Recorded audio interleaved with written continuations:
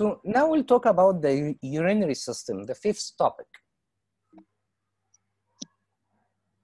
So generally, one of the major functions of the urinary system is excretion and as well as osmoregulation. If you can see from the picture, this is albatross bird, and it lives in the sea. And you can imagine it can drink a lot of salt water. Normally, if you drink a lot of salt water, this may cause illness. But this bird have managed to survive, and they drink a lot of salt water, and they're still surviving. So what's happening for that bird? Before knowing that, some definition we need to be familiar with. Animals are classified according to the mode of osmoregulation into osmoconformers, in which these marine animals are isoosmotic with their surroundings and do not regulate their osmolarity, okay? While osmoregulators, they regulate their osmolarity. So they expend energy to control the water uptake and the loss in a hyperosmotic or a hypoosmotic environment.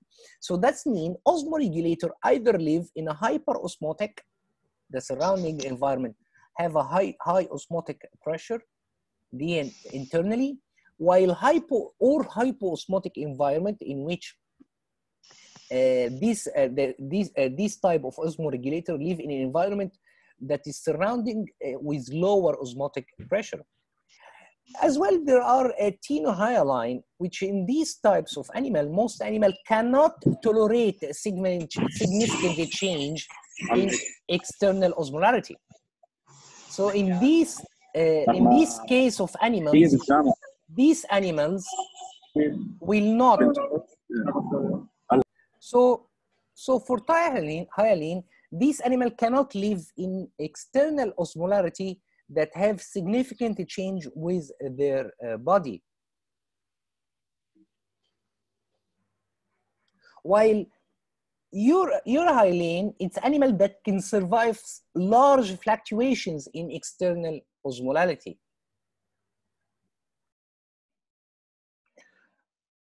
So as we said before, the concentration of water and the soil and solutes must be maintained within a narrow limits. This osmoregulation regulates the solute concentration and the concentration and balance, gain and loss of water. So you can see in freshwater animals, they show some adaptation that reduce the water uptake and conserve solutes. While in desert and the marine animal, they face dehydrating environment that can deplete body water. So excretion is a very important process to get rid of nitrogenous metabolites and other waste products. So we have the concept one now to do a osmoregulation balance, uptake and loss of water and solutes. This osmoregulation is based largely on controlled the movement, حركة solutes between internal fluids and external environment. So cells require a balance between uptake and loss of water. Otherwise, it will happen a dehydration for the animals. The osmolarity is the solute concentration of a solution which determine the movement of water across a selectively permeable membrane. In other words, if two solutions are isoosmotic and both solutions عندهم نفس الosmotic pressure, the movement of water is equal in both directions.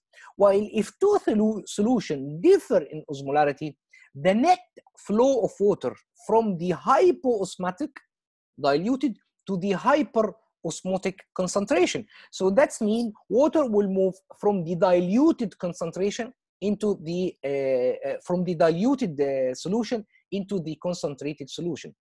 And as you can see from the figure, it's a good illustration to show how water is movement. So actually, the osmolarity can be interpreted أو ممكن نقول عليها it is the movement of water.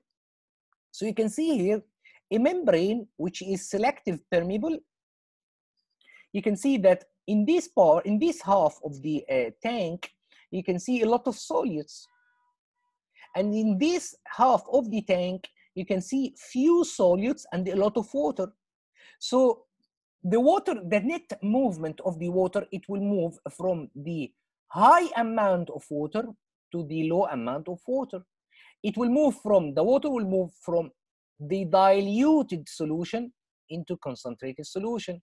The water moves from hypoosmotic side, hypo means low, osmotic pressure side, to the hyperosmotic pressure side, to the high osmotic pressure side.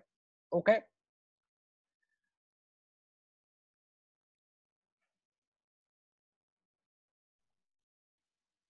So what happened for marine animal?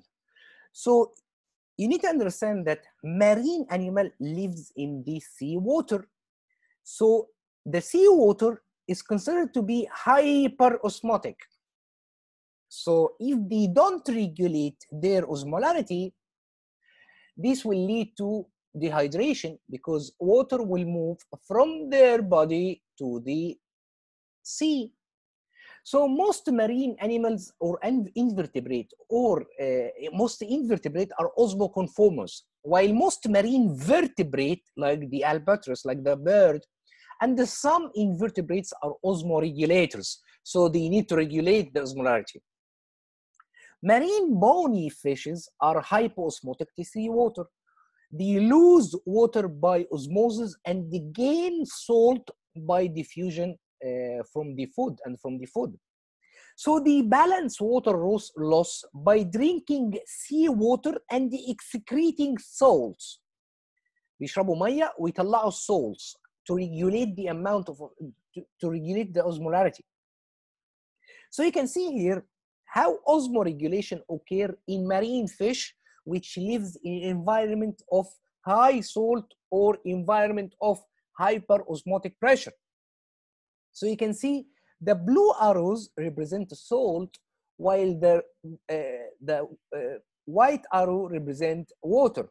So you can see the fish can gain water and the salt ions from the food, can gain water and the salt ions from seawater, from drinking seawater. So now it has a lot of water inside its body that contain a lot of salts. So it excretes salts from the gills. And the osmotic water loss through and the water as well from other parts of the body. As well, it excretes a lot of salt ions and a small amount of water in the urine. And that's why it is now trying to adjust the internal osmolarity of the animal to the external osmolarity. So by controlling the amount of water lost from its body and as well the amount of salt lost from its body. And that's okay for osmoregulation in marine fish. What about freshwater animals? For freshwater animals, these constantly take water by osmosis from their hypoosmotic environment. So since the animals live in freshwater, they live actually in a region of hypoosmotic environment. So you can see they lose salt by diffusion and they maintain water balance by excreting large amount of diluted urine. يبقى ده عكس الكلام بتاع المارين. هنا excreting large amount of diluted urine. So salts can be lost by diffusion, and these salts can be replaced by food or by uptake through gills. So you can see here, this figure shows the osmoregulation in a freshwater fish. The same, the dark blue is the salt, the light blue is the water. You can see that it gains water and the sum of the ion in the food. And you can see from the figure, from the kind of arrow, It's a thicker arrow for water, lesser arrow for salt. Why? Because the environment around it, it is it is diluted. It's a hypotonic, okay? Fewer amount of salt. So and as well, it uptakes salt ions from gills and uptake higher amount of water through the gills. After that, it regulates itself and loses a lot amount of water and the fewer amount of salt through the urine to regulate its osmolarity.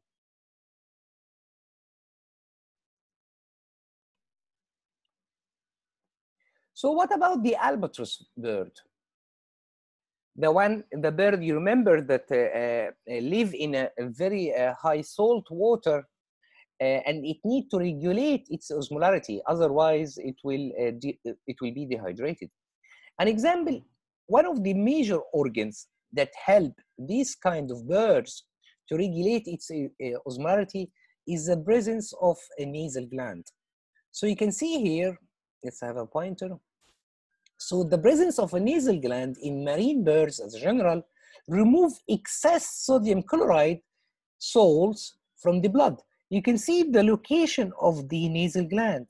And this nasal gland is connected by a duct to the outside and opens by a nostril with salt secretion. So in this opening, salt are released. And this figure shows the location of the nasal gland in a marine gland. To be familiar, the blue arrow represents salt movement, while the red arrow represents the blood movement.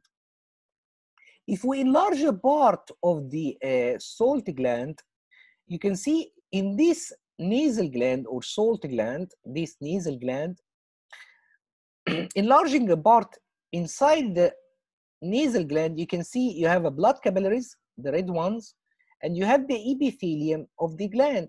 And you can see that the movement of the salt is opposite to the movement of the blood.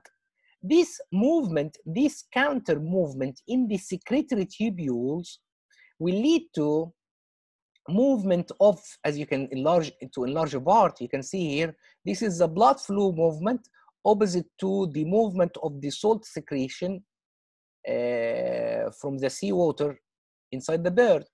This opposite movement, or this counter movement, will lead to the movement of the salt from the blood into the to the lumen of the salt gland. And soon after that, when the salt is collecting in the secretory tubules, it is secreted to the outside through the nostril. So this salt secretion in the nasal gland of the marine bird is transported from the blood into the secretory tubules, and it is drained out, leading to the nostril to the outside. So majorly, the bird have evolved a way of collecting all the salt inside its blood to be secreted to the outside via the nostril.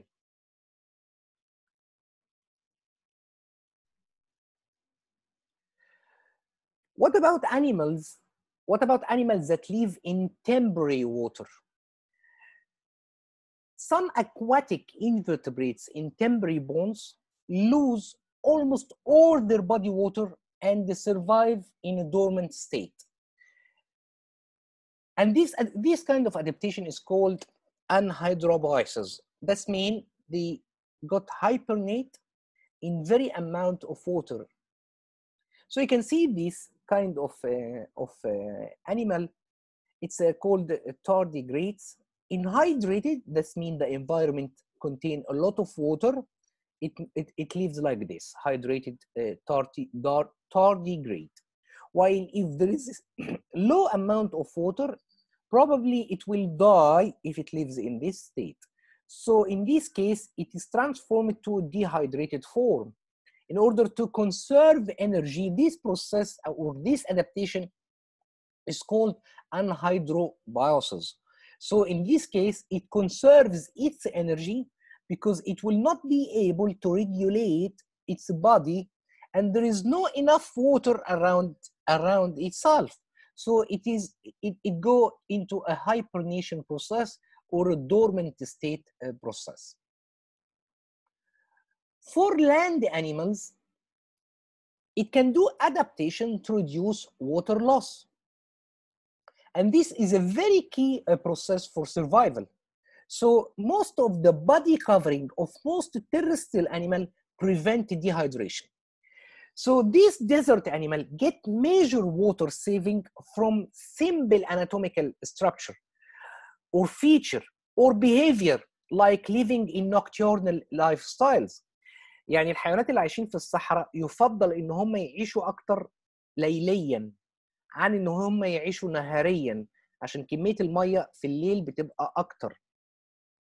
So land animals maintain the water balance by eating moist food or producing water metabolically through cellular respiration.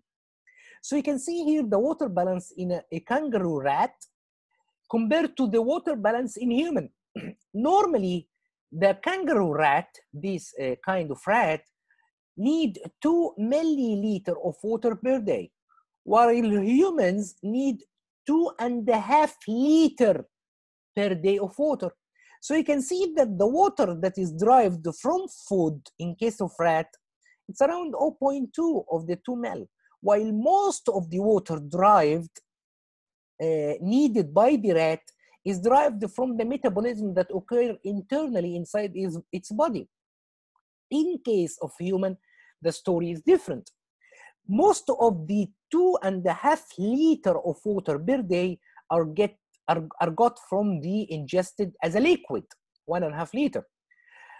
A very minimum amount is derived from metabolism, which differ from this rat, while water can be ingested in food. But the major difference between both these animals that here that most of the ingested ingested water comes from drinking liquids, while here most of the water needed by the rat is got from the metabolism itself. In case of the water loss, this figure shows the water gain. In case the water loss, there is as well some differences that most of the water loss goes out in the rat through urine, through evaporation. But here, most of the water loss in humans is through urine. Okay, so this figure shows the difference between water gain and water loss in humans and rat.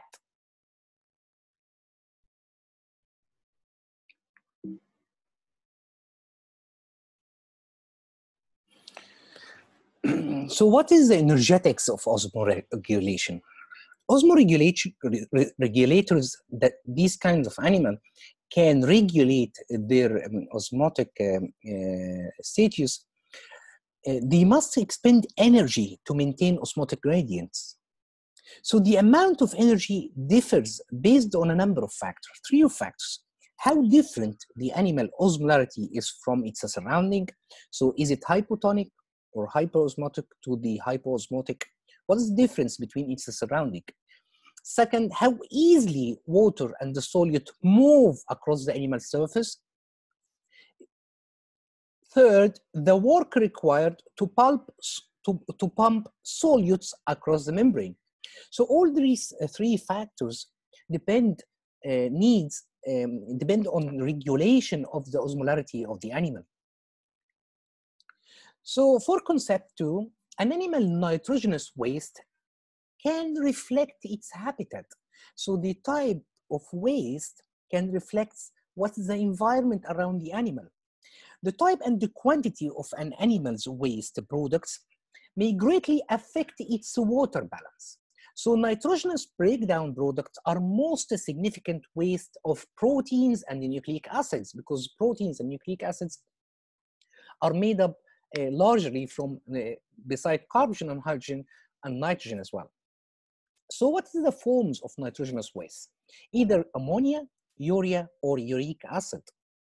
For ammonia, animals that excrete nitrogenous waste as ammonia need access to lots of water. They release ammonia across the whole body surface or through the gills. While animals that excrete in the form of urea, it needs the liver of mammals and most adult amphibians convert ammonia to less toxic urea. So the circulatory system carries urea to the kidneys where it is excreted. The conversion of ammonia to urea is energetically expensive. So excretion of urea requires less water than ammonia. What about uric acid?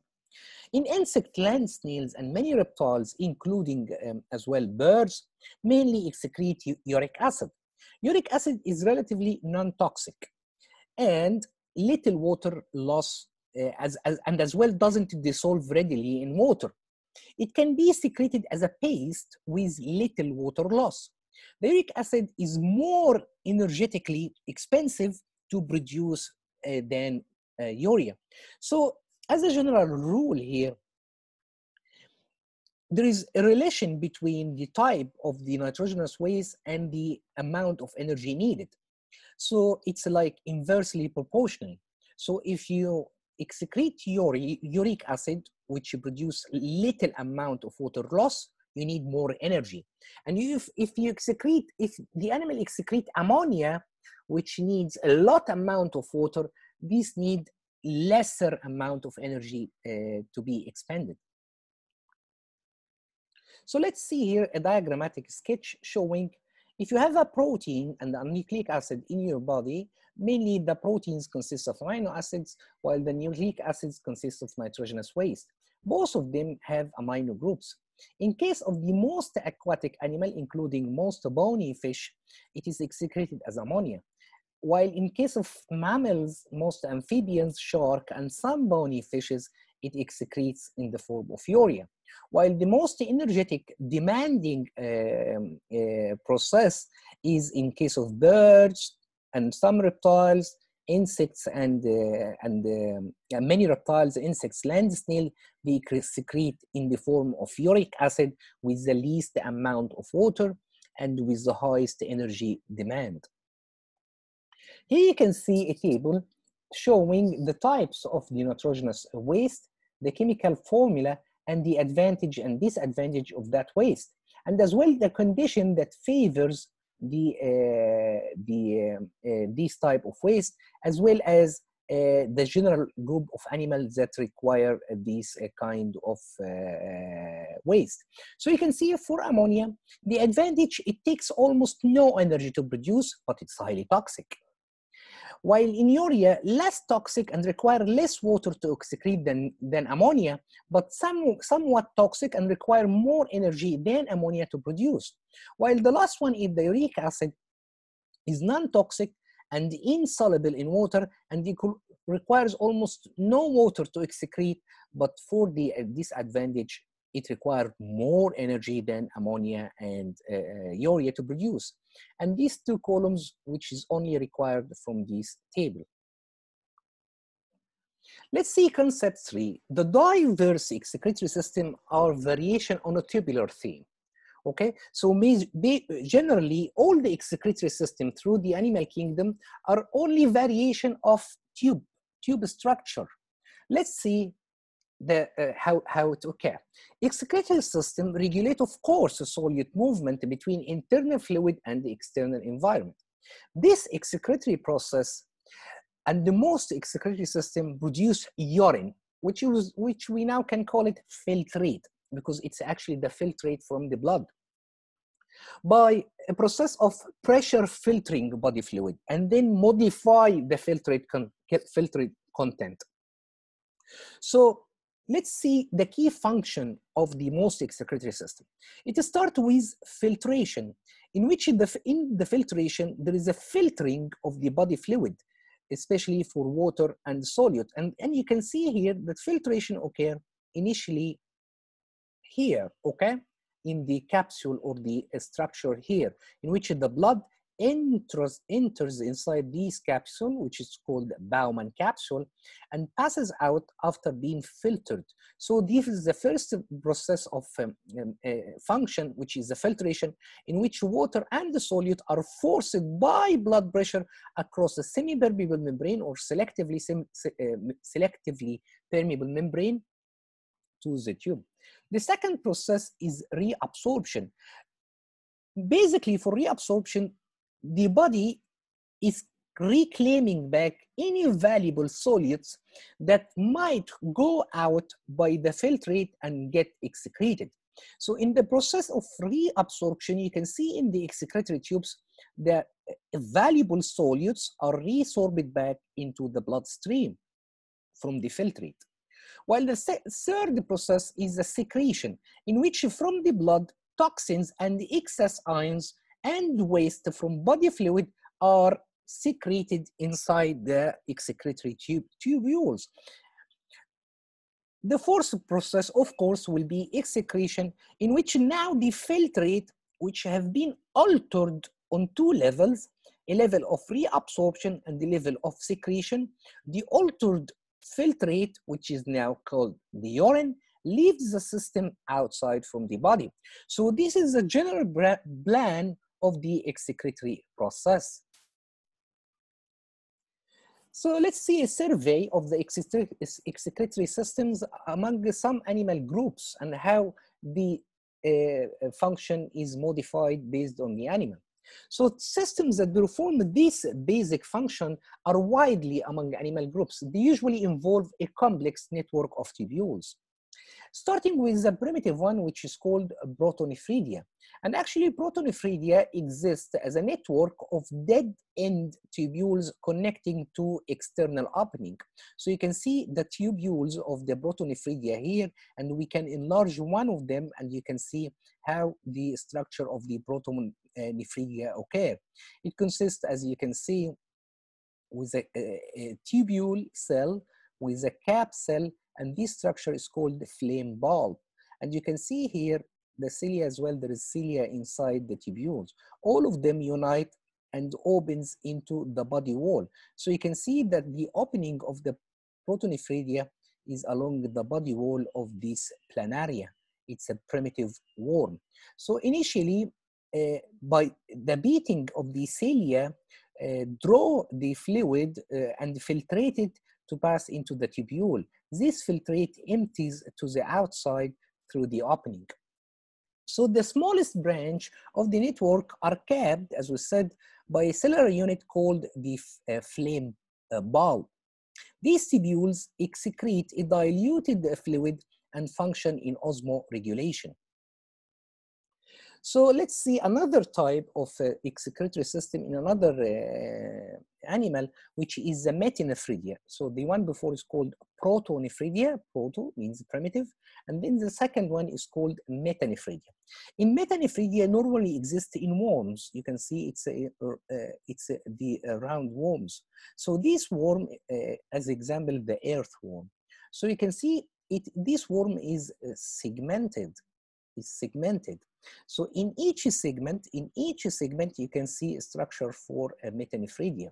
And it consists of, has a pair of open-ended metanephridia, okay? And you can see for each segment, there is a pore for the metanephridia to secrete its content to the outside. The metanephridia consists of tubules that collect the coelomic, the cavity inside the worm, is called coelom, the coelomic fluid, and they produce diluted urine for excretion through the opening. And you can see here is the collecting tubules, and how collecting tubules is in close contact with the capillary network in order to filter the blood from the excretory products. And here you can see the structure of a metanephridia. So actually, this is one enlarged segment of the worm. The third type, more advanced type of excretory system, is the Malpighian tubules, which generally occur in insects. So you can see in insects and terrestrial arthropods, you can see that Malpighian tubules are concentrated in the abdomen region. You can see here in the abdomen region. When we enlarge this Malpighian tubule, you can see it consists of Malpighian. Here is the Malpighian tubules, and this one used to filtrate salt and water and nitrogenous waste from the hemolymph. And the hemolymph represented the blood of the insects. So all of these solutes, salt and water and nitrogenous waste, are filtered in the Malpighian tubules and are collected and got excreted from the anus. So here there is no specialized excretory opening. In the rectum, there is reabsorption of the valuable products like water, ions, and valuable organic molecules. So the Malpighian tubules are out. You can see it's an out pocket of the digestive tract that remove nitrogenous waste and as well function in osmoregulation.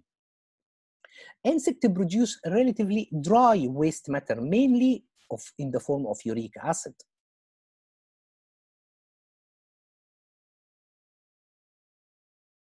Some terrestrial insects can also take up water from the air. So let's go to the more advanced excretory system in mammals. So kidneys are the main excretory organ of vertebrates, and they function for both excretion and osmoregulation. If you look to the excretory organ in mammals, you can see it consists of two kidneys connected together to a bladder, urinary bladder, through a ureter to ureter, and open to the outside by the urethra. You can see as well that there is a renal artery that enters the kidney, and there is a renal vein that leaves from the kidney.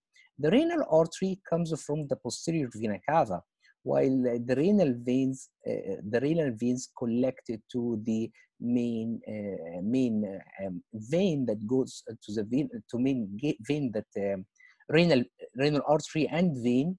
You can see here. Okay.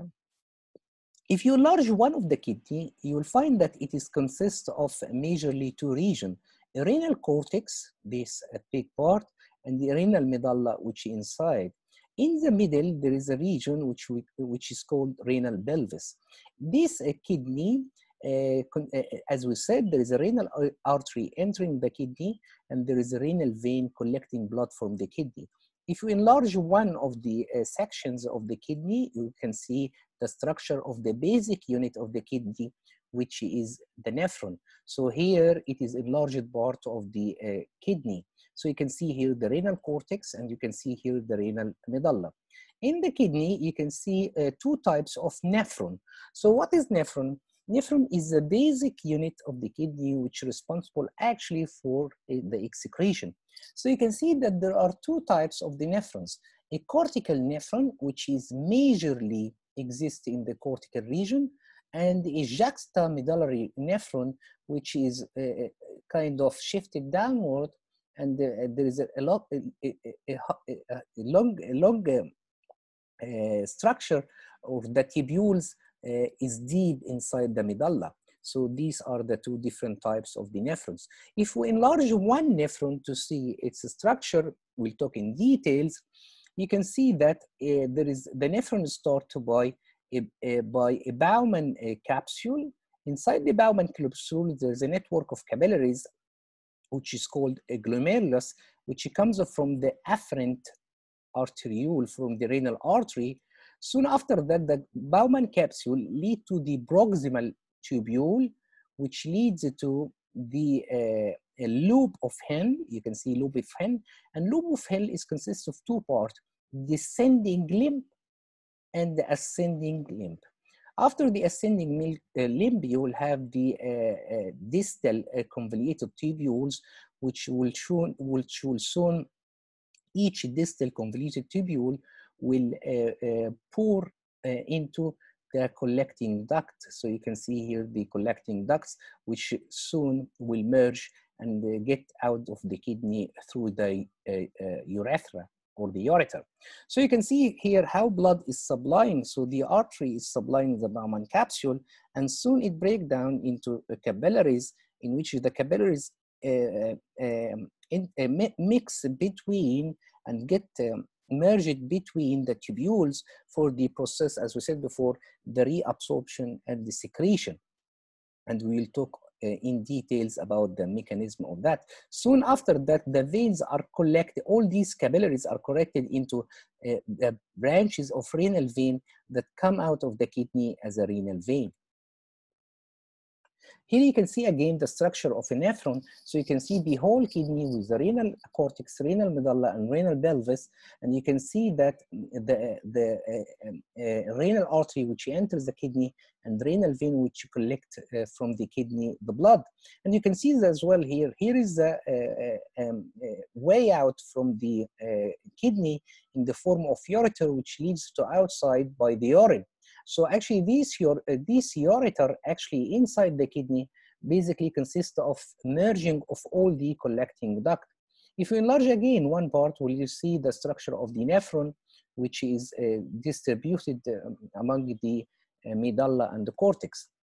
Going again to the same figure for more clarification, you can see the glomerulus capsule here leads to proximal tubule, leads to a lobe of Henle descending and then ascending, and then you have here a distal tubule, all merge to the collecting duct, which lead to renal pelvis, and then all collecting ducts are merged to form the ureter. And you can see how the network of blood capillaries are all around the lobe of Henle and the nephron.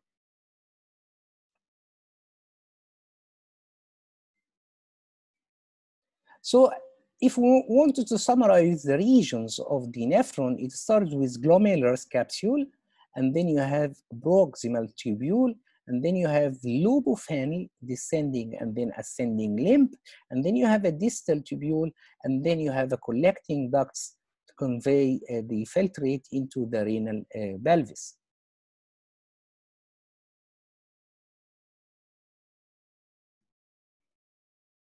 So let's go deeper into what's happening inside the nephron.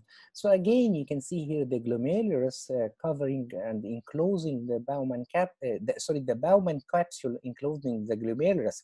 And actually the glomerulus is a tuft of capillaries that come from the afferent arteriole of the renal artery, and lead after that, after leaving the nephron, leads to the efferent arteriole of the renal artery. So if we enlarge more on the structure of the Bowman capsule, you can see the Bowman capsule, and then inside it there is a glomerulus and the afferent and the efferent capillary. So what's the basic process, as we said before? Here is the Bowman capsule, as we said, containing the glomerulus, and here is the afferent, and here is the efferent coming to the outside. Initially, the filtration occurs in the Bowman capsule, followed by reabsorption occurs in the tubule, and secretion as well of the waste product inside the filtrate to form urine that goes outside through excretion. So these are the three major processes that occur in the nephron. So looking more closer, for convenience, this diagram shows the two regions, the renal cortex on top and the renal medulla. And you can see that the nephron is distributed among the two regions of the kidney. So here we'll talk about the urine formation and how the urine is concentrated. For convenience, the arrow 1, this arrow, the yellow arrow represents filtration, while this pink arrow reabsorption, while this arrow is secretion, the three major processes, while the last one, the asterisk arrow with the pink arrow, represent where hydrogen is reabsorption and if ADH is present. What's ADH? ADH is the antidiuretic hormone, and it is released inside our body. If it's released in high amount in our body, it will retain water and it will not enable a lot of water to be excreted in the urine. So ADH majorly prevent the diluted urine. So let's see what's happening. So initially the blood is incoming through the afferent in the glomerulus, and these glomerulus capillaries, and there is a process of filtration, as you can see from the arrow. All the filtrate is collected in the proximal tubules, and soon after the blood releases its content, its waste content, it will be collected now outgoing, and now it is clear. So now the filtrate moves inside the proximal distal tubule, in which reabsorption occur as indicated by the arrow, and the process of secretion of water and solute occur. In the lobe of Henle, you can see the blood capillary as well is moving parallel to the lobe of the nephron. So you can see that there is a process again of reabsorption of water through the descending loop and the ascending loop. And as well, there is a process of water and as well sodium chloride. So you can see that after that, it continues for the process of reabsorption and secretion as well, until reaching here again, water is reabsorbed in this region of distal tubules until finally collected inside the collecting duct. In the collecting duct, two major things occur as well. Reabsorption is of water again occur. The only difference with the asterisk is these occur only if ADH is present. So that means the body understands that it needs to retain more water. And as well, the urea is secreted, okay? So soon after that, the urine is formed to the renal pelvis and then out to the ureter. Again, for a more clear picture of what is happening, you can see here the glomerulus.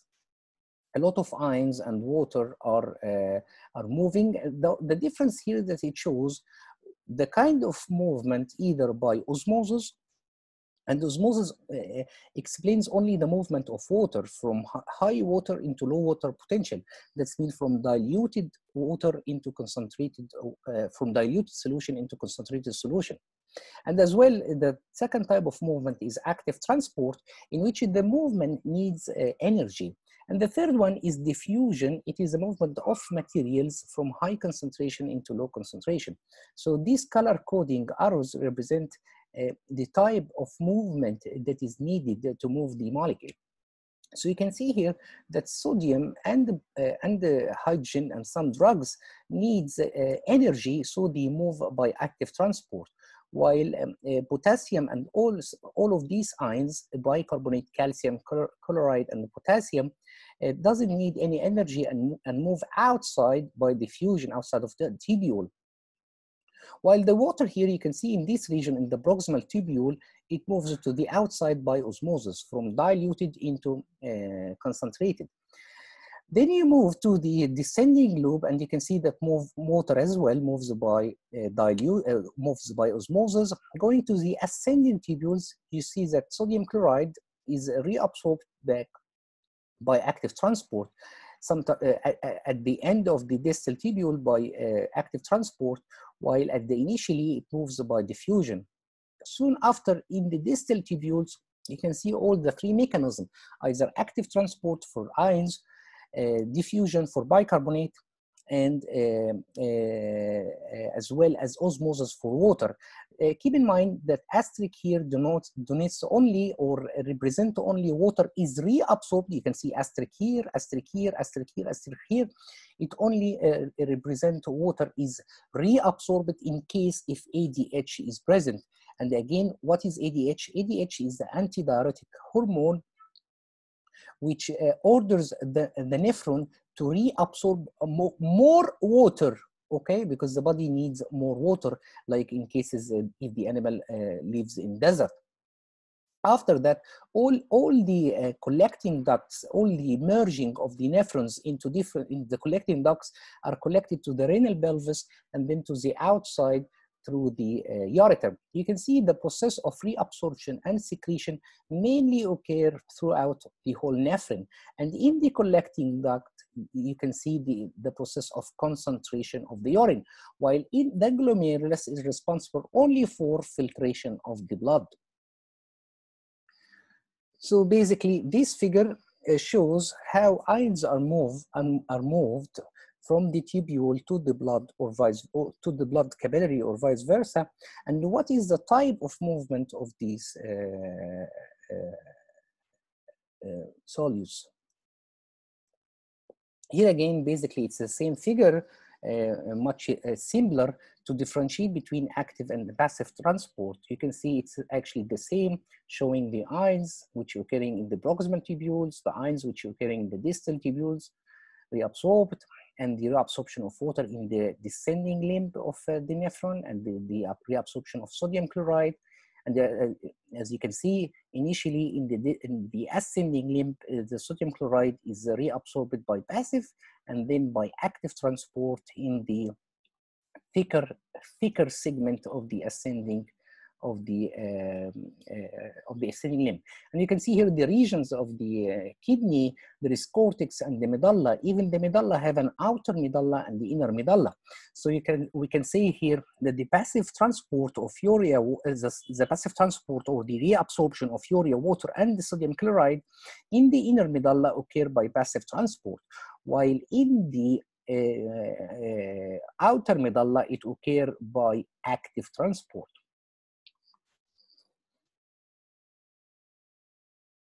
Here you can see it just a list which is showing what is the filtrate contain. So basically you can see some valuable products like glucose and amino acid. These products can be reabsorbed if the body is needing that these these valuable molecules. So for fourth concept, continuing the fourth concept, the nephron is organized for step processing of blood filtrate. Here in this slide, we'll summarize what we have just said. So the filtrate produced in the Bowman capsules containing salts, glucose, amino acids, vitamin, nitrogenous wastes, and other small molecules. In the proximal tubules, there is a reabsorption of ions, waters, nutrients takes place in the proximal tubules. The molecules are transported actively and passively, as we have just seen in the figure, from the filtrate into the interstitial fluid and then capillaries. Toxic material are actively stay in the filtrate or secreted in the filtrate, into the filtrate. As the filtrate pass through the proximal tubule, it becomes more concentrated. In the descending limb of lobe of Henle, there is a reabsorption of water continuous through important protein channel. It's called aquaporine. The high osmolarity of interstitial fluid, these drive the movement. So the filtrate become increasingly concentrated. During movement in ascending limb of lobe of Henle, the salt but not water, as you have just seen from the figure, the salt not water is able to be reabsorbed, diffuse back from the tubule into the interstitial fluid and then to the blood, while the filtrate now become increasingly diluted. For the distal tubule, the distal tubule regulate the amount and concentration of potassium and sodium chloride of body fluids. In the collecting ducts collect everything from all the nephrons and carries this filtrate through the outer medulla, then the inner medulla, then the renal pelvis, and now the urine is hyperosmotic to body fluid and need to be excreted to the outside. So what is the adaptation of the vertebrate kidney to diverse environment? The form of and the function of the nephron, which is the basic unit of the kidney, in various vertebrate classes are related to the requirement of osmoregulation in the animal habitat. So you can see in the mammals, there is juxtamedullary nephron. If you remember, this is the nephron which is distributed among the medulla and the cortex, is key to water conservation in terrestrial animal. The mammals that inhabit dry environment have long lobe of Henle, while those in fresh water have relatively short lobes. That's a major difference between the type of habitat. That's a major difference. Reflect the type of habitat and the structure of lobe of Henle. In birds and other reptiles, birds have shorter loop of hills, but conserve water by excreting uric acid. If you remember, instead of urea, if you remember, uric acid is excreted, which need very less amount, even no water at all, but needs a lot of energy to produce this uric acid. Reptiles have only cortical nephrons. As you remember, if you remember, we have two types of nephron, cortical and juxtamedullary nephrons. For reptiles have only cortical nephrons, but also excrete nitrogenous waste in the form of uric acids. For freshwater fishes and amphibians, the freshwater fishes conserve salt in the distal tubules and excrete large amount of diluted urine. They are already living in water, while amphibians conserve water on land by reabsorping water from the urinary bladder. For the marine bony fishes, these marine bony fishes are hypoosmotic compared to their environment because their environment are hyper. Their kidney have small glomeruli and some lack the glomeruli entirely. So the process of filtration is very diminished in these marine bony fish. The filtration rate, of course, will be very low and very little urine is excreted. So vertebrate urinary system help to maintain homeostasis in several ways, including, of course, regulating small organic nutrients and ions within the blood and interstitial fluids, regulating water and ion content of blood to maintain the proper blood osmolarity, maintaining the proper pH of the blood by regulating the amount of hydrogen and the bicarbonate that is reabsorbed and excreted through the kidney. And of course, secreting substance that help regulate blood pressure and the blood oxygen content. And this concludes our lecture for the urinary system and osmoregulation.